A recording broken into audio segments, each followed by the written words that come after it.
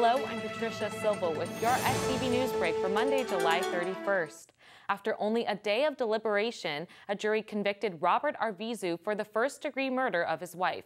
Courtney Arvizu was found dead in the couple's home due to blunt force trauma in May 2015. Arvizu was arrested the following day after deputies connected him to Courtney's death.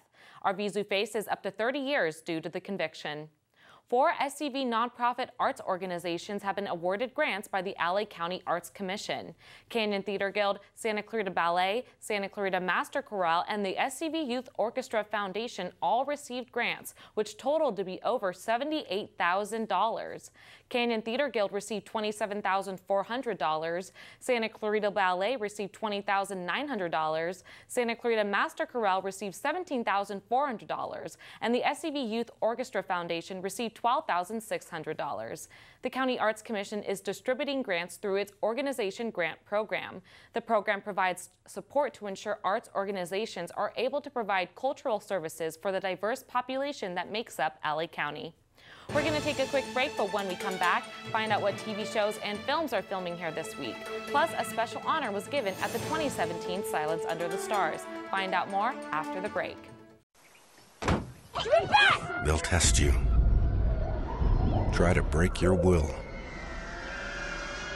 But however loud the loudness gets, however many cheese puffs may fly, you're the driver, the one in control.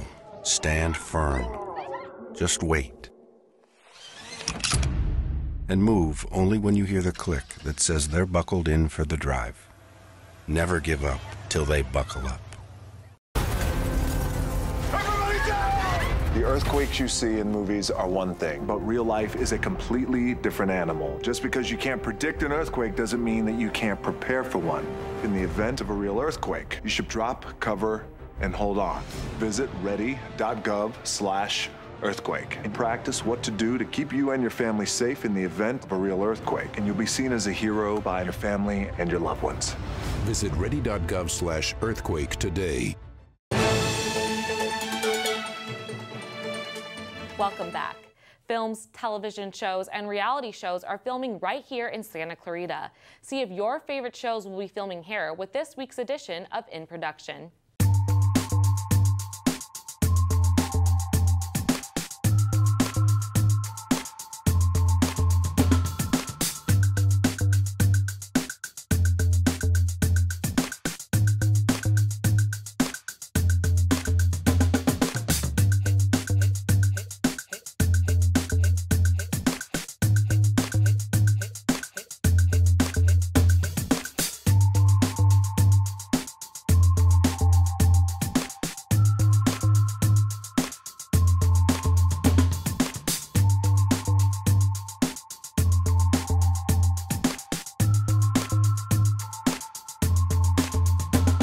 The former superintendent of the William S. Hart Regional County Park in Newhall was honored at Saturday's Silence Under the Stars.